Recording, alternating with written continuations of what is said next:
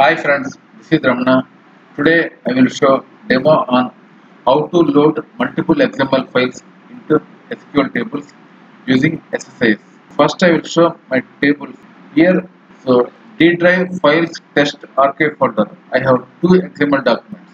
See here, person data 1 and person data 2 XML document. So if you right click and edit Notepad++, so you will see 700 records are there in one document, one XML document, and then second one it is again open with Notepad++. You will see 1000 records are there. Now I want to load both these 1700 rows into this table. XML underscore load. Right now we don't have any data into this table, so I want to load 1700 rows into this table by using SSIS package, new package. Before that, we need to create three variables. First one is FileExtension. FileExtension. So, what is the extension type we need to load? So, I want to load star.xml. This is my extension. The second one is FilePath.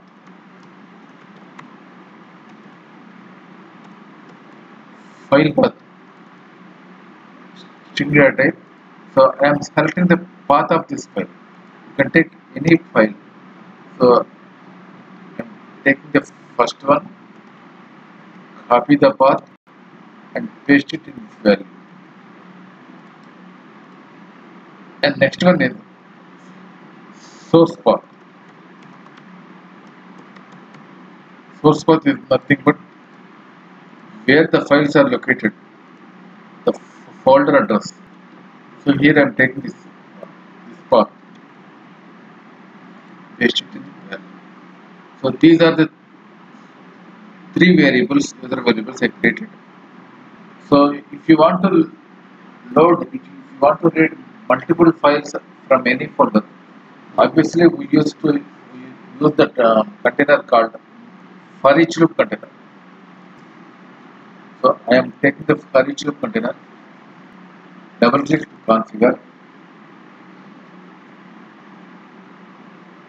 go to collection and select the enumerator called ForEach file enumerator, and you need to write the two expressions here. First one is the directory. We already gave the created one path called SourcePath. I am taking this path as expression, evaluate value. You can get this address. And second one is specific FileSpec. So here I created one variable called extension, file extension. So I am taking this variable and evaluate the expression. Click OK. So go to variable mappings and select the file path and click OK.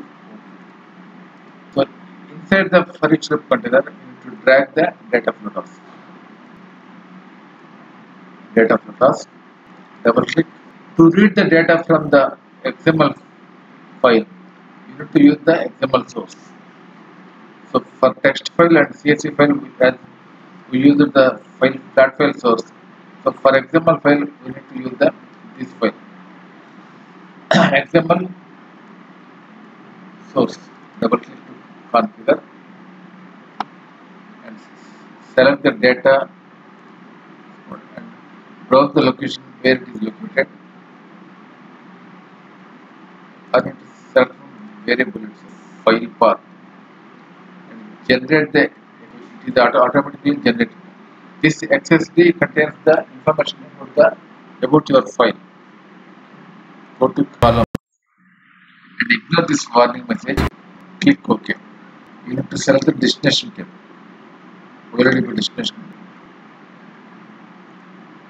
Just connecting the source to destination. Double click. Select your database. So sample is my database. I'm selecting. So I already shown the table. Tabular view, fast load. I'm selecting. So I'm selecting the table name is XML underscore load. Okay. Go to mappings. No need to do any manual mapping. Everything is mapped automatically. The final step you need to do here is, so in flat file source or in CSV file, while loading the CSV file, we use it to write an expression called connection string. Now in this scenario, we will write an expression for XML source XML data. Click OK. OK. Now all set. So once you run the package, all 1700 rows from the two XML documents are dumped into this table. Okay. Make sure once again there is no data into this table. So I am going to run the package. The package runs successfully. Go and check your table. See here, 1700 rows are dumped into this. So this is how you need to load the multiple XML files into your SQL table. First, you need to create three variables: extension, file extension, and file path and source path. So next, configure your ForEachLoop container and take the ForEach file enumerator and write an expression for source directory, for directory, and FileSpec. FileSpec is nothing but here XML, the dot XML. So go to variable mappings and select file path and DataFlowTask. So here you need to use the XML source. So once you selected the file path, so automatically XSD generated automatically, clicking, and it saved the XSD in the same path. You see after earlier we don't have any XSD. After generating the XSD, it will save the XSD document. This XSD document contains XML file information. So go check your column. It shows some warning message. Just ignore the message and click OK. And as usual, take the OLEDB destination and load the data.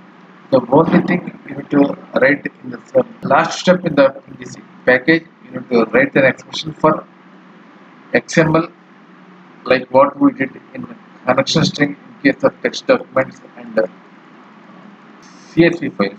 You need to write an expression for XML source dot XML data. For this property, you need to write an expression and drag the file path and execute your package. So this is how you need to load multiple XML files into the SQL table. Thanks for watching the video. Thank you very much.